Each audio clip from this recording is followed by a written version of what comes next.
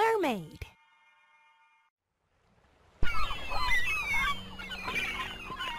We must not think that beneath the surface of the oceans there is nothing going on. No, for indeed the finest flowers grow there, and fish glide between them. Standing in the deepest spot of all is the Sea King's castle. Its roof is covered with shells which open and close as water flows over them. In each shell there lies a glittering pearl which is fit for a queen. The Sea King looked after his children alone, and his mother kept house for him. She was a wise woman and a very caring grandmother to the 6 little sea princesses. They were all lovely, but the youngest was the prettiest of them all. Her skin was soft and delicate, and her eyes were as blue as the sea. But, just like all the others, she had no feet, and her body ended in a fish's tail. She was quiet and thoughtful, very different from her sisters. While they got excited about the wonderful things which they found in shipwrecks, she cared only about her pretty red flowers and a beautiful white marble statue of a handsome boy which had once fallen to the bottom of the sea. She made her grandmother tell her all she knew of the world above the ocean, and nothing made her happier than to hear these stories.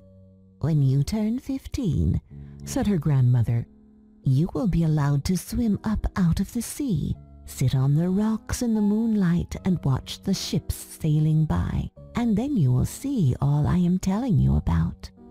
You're all a year apart in age, so you will have to wait 5 years for your turn to come." Sadly, she was the one who longed the most for her turn to come, and yet she had the longest to wait. Time passed, and the eldest turned 15.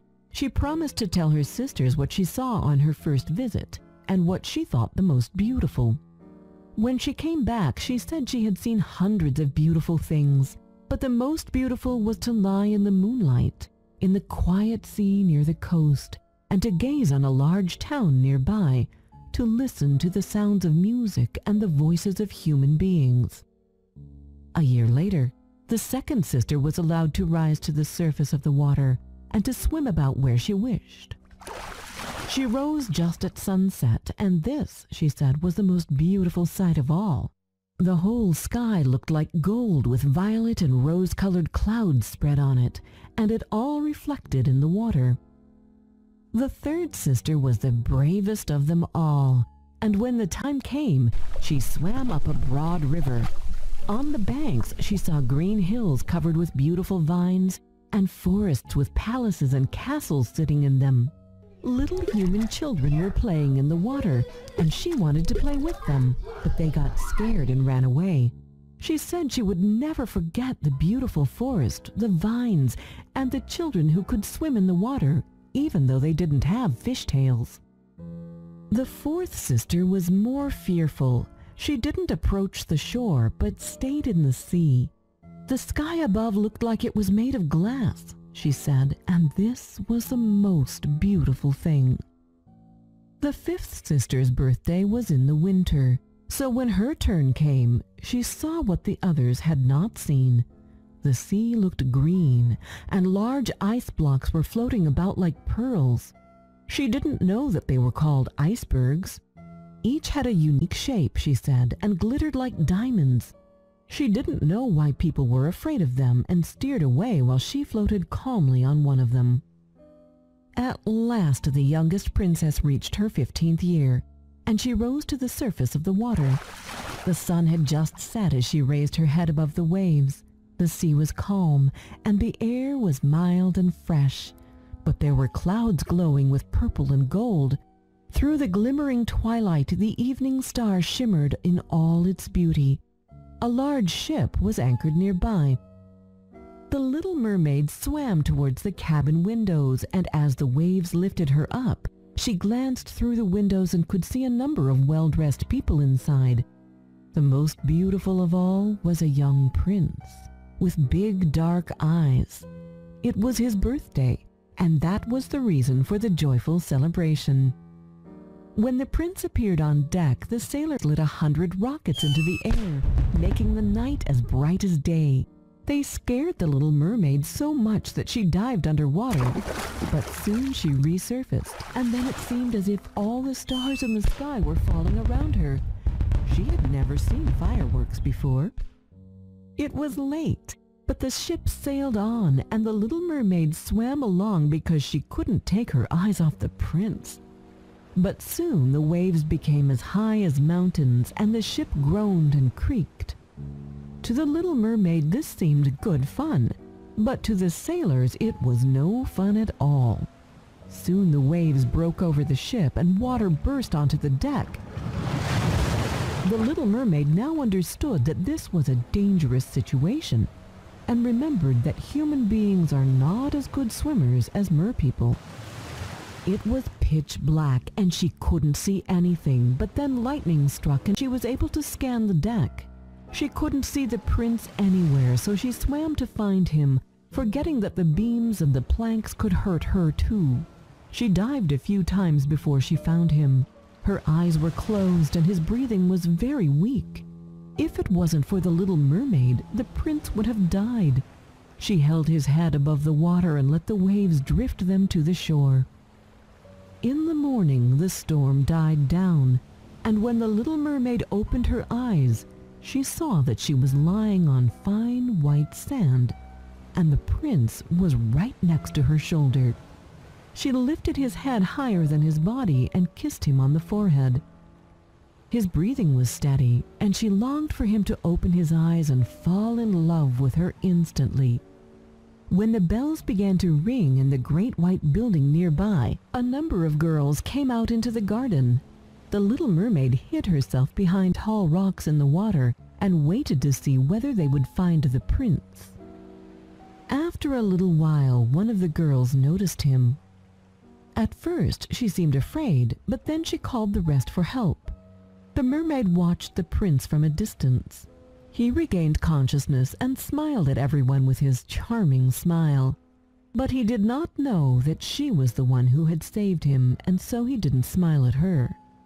This made the little mermaid feel so miserable that she dived gloomily and returned to her father's palace. Her sisters met her joyfully and asked her what had taken her so long, but she didn't answer. She had always been quiet, and now she was even more so. She would often swim up to the place where she had left the prince, but she never once saw him. Her only comfort was the beautiful statue, which looked like him. At last, she couldn't keep the secret any longer. She told one of her sisters all about it. When you tell someone a secret, it doesn't stay secret for very long, and soon all the other sisters knew. In an attempt to help her youngest sister, one of the mermaids asked her closest friends who the prince was, and she soon found out who he was and where he came from. "Come, little sister," said the other mermaids, and they held their arms and rose up to the surface of the water close by the palace. Now that she knew where the prince lived, she would sit at the shore and would watch him. He also seemed to be quite lonely.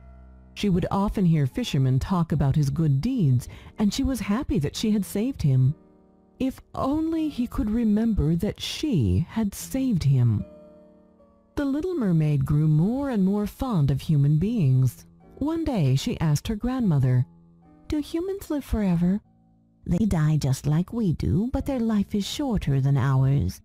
We can live to be 300 years old, and then we turn into sea foam while human souls live forever." "I wish I were a human and had an immortal soul, if only for a day," the little mermaid exclaimed. "You shouldn't think about that because we live better and happier lives," said her grandma. "Is there anything I can do to get an immortal soul?" the little mermaid insisted. "No, unless a man loved you so much that you meant more to him than his parents and more than himself. Only then would you get a human soul. But it is impossible anyway, see? People don't find our tails very beautiful. They think having two awkward limbs, which they call legs, is more attractive." That same evening, there was a ball at the Sea King's palace. All the mermaids and mermen were dancing and singing happily, but the little princess was dreaming of the world above. "I will go to the sea witch for advice while my sisters are at the ball. She will help me, although I'm so afraid of her," she thought. She swam for a while before she arrived at a palace built of human bones. Before she had even knocked at the door, she heard the witch's wicked voice. "I know why you came." Then the witch appeared in front of the little mermaid. "You want to get rid of your fish tail and have legs instead. This is a stupid idea of yours, and it will bring you only sorrow. But you will get your way since you long for an immortal soul so much. I will prepare a draught for you, which you must drink before the sun rises tomorrow. Swim to the land, drink it. Then you will see how your tail turns into legs. Of course, you will be in great pain from that moment on, and every time you walk or dance you will feel as if hundreds of sharp knives were cutting them. You will still have the gracefulness of a mermaid. Can you endure such pain?" "Yes, I can," said the little princess, but her voice was trembling. "There is more. You should know that once your fish's tail turns into legs, you will no longer be able to get it back. Nor can you return to your father's castle. You must win the prince's love, and you should get married, so that you can get an immortal soul. If he marries someone else, your heart will break, and you will turn into foam. Are you sure you want this destiny?" the witch asked again. "Yes, I do," answered the little mermaid, pale as the grave. "That's not all. You must pay me for this, and the price is high. I want your voice, as it is the sweetest voice in the Sea Kingdom. The prince will not hear your beautiful songs because I will have to cut your tongue." The evil woman continued. "But what is left for me?" said the little mermaid. "You have your beautiful body, graceful walk, lovely hair and face. These are enough to enchant a man's heart. Now stick out your tongue so that I can start preparing the draught which will turn your fish tail into legs." The little mermaid gave her voice for the draught and rushed to escape the witch's house as soon as she could. When she returned to the castle, the ball was over. She wanted to say goodbye to her sisters, but she remembered she was mute. And so she took a flower from each of her sisters' gardens, kissed each of them on the forehead, and swam above towards the palace. She arrived at the shore when it was still dark and drank the magic draught. Instantly, she felt a cutting pain so strong that she fainted on the rocks. In the morning, she woke up with a sharp pain, but when she opened her eyes, she saw the prince in front of her. She thought she was dreaming, but he smiled at her, making her cast down her eyes. Then she saw that she had 2 legs instead of a tail. She then realized that she had no clothes on, so she covered her body with her hair. The prince asked her who she was and where she came from, but she only looked at him with her big, beautiful eyes, unable to answer. He then offered her his hand and helped her stand up. The pain in her feet was of 1,000 needles, but still she stepped next to him as light as a feather, and the prince thought he had never seen such a graceful girl. He brought her to the palace where servants dressed her in a beautiful golden robe. The little mermaid was so happy to finally be at the palace that she couldn't stop smiling. The prince called her his little foundling. At the ball, held that same evening, he couldn't take his eyes off of her as she danced. She danced like no one has ever danced before. The days passed, and the prince loved her more and more each day. But he loved her as a child. "You remind me of the girl who once saved my life when I was drowning. I haven't found her yet, but I remember she found me on the shore and saved my life. You remind me so much of her, and you are devoted to me just like her. I am so thankful for you, and we will never separate, my dearest foundling." He doesn't remember it was me who saved him, and he thinks it was the pretty girl who found him on the ground who saved him," thought the little mermaid and sighed. "But because I am by his side and he sees me every day, he will remember it was me who saved his life, and he will marry me, and my soul will become immortal." Very soon it was announced that the prince was to marry, and that the daughter of a neighboring king would be his wife. This news saddened her very much, but the prince calmed her when he told her, "I will go and see the princess as my parents wish, but I will not bring her home. I can only marry the girl who saved me that you look so much like. If I were forced to choose a bride, I would rather choose you, my speechless foundling." The next morning the ship sailed into the harbor of a beautiful town. The little mermaid was very anxious to see whether the princess was beautiful. When she saw her, she had to admit she had never seen such a beauty before. "I can't believe that I found you," the prince said to the princess. "It was you who saved my life when I lay on that beach." He held his bride in his arms. Time passed, and it was time for their wedding day. "Oh, I am so happy that my dreams have come true, and you could be here on my wedding day, my foundling," he said to the little mermaid as they were walking down the church aisle. The little mermaid, dressed in silk and gold, held up the bride's veil. She smiled at him, but she didn't hear the festive music, and her eyes saw nothing of the holy ceremony. She thought of her own death, which was going to happen very soon. The wedding was held on the ship that same evening. The little mermaid was gazing towards the east, towards her father's castle, when suddenly she saw her sisters rising out of the ocean. They were as pale as herself, but their long, beautiful hair had been cut off. "We have given our hair to the witch so that you may live. She has given us this knife. You must put it into the heart of the prince, and when his blood falls upon your feet, they will grow together again and form into a fish's tail. You will be a mermaid again. But you should do it before the sun rises. If you do it a minute later, you will turn into foam." And then they sighed deeply and sank beneath the waves. The little mermaid took the knife and entered the bridal tent. She bent down over the prince and kissed his forehead. Then she looked at the sky, which grew brighter and brighter. She then heard the prince whisper the name of his bride, and the knife trembled in her hand. She threw it far away from her into the waves, and the water turned red where it fell. She took one last glance at the prince, and then she threw herself into the sea, thinking her body was dissolving into foam. But she could feel the warm rays of the sun, and did not feel as if she were dying. She saw hundreds of transparent, beautiful beings floating around her. "Who are you, and where am I?" she asked, and they answered with their melodious voices.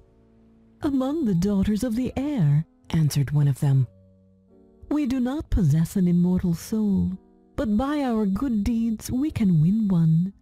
Because you suffered enough on the ground, you will now live with us for 300 years. After that, you will win your soul." "And we may get it even sooner," added another, "because we can enter the houses of men where there are children, and every day we find a good child, our time is shortened. The child does not know that when we fly through the room, we smile at his good behavior, and it takes out 1 year of our 300 years. But when we see a naughty child, we shed tears of sorrow, and for every tear a day is added to our time of trial."